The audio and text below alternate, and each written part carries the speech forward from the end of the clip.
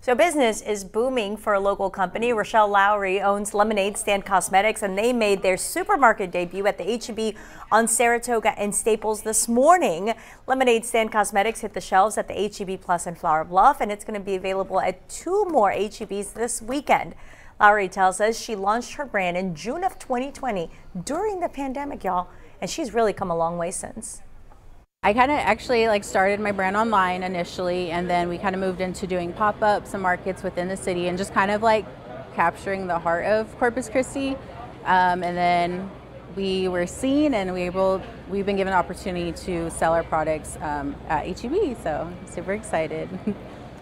Really done just an amazing job. The handcraft makeup products range from eyes, lips, lashes, glitter, makeup tools, and skincare. The products 100% vegan and cruelty-free using quality ingredients. You can check them out for yourself. We've got a link on our website, christv.com.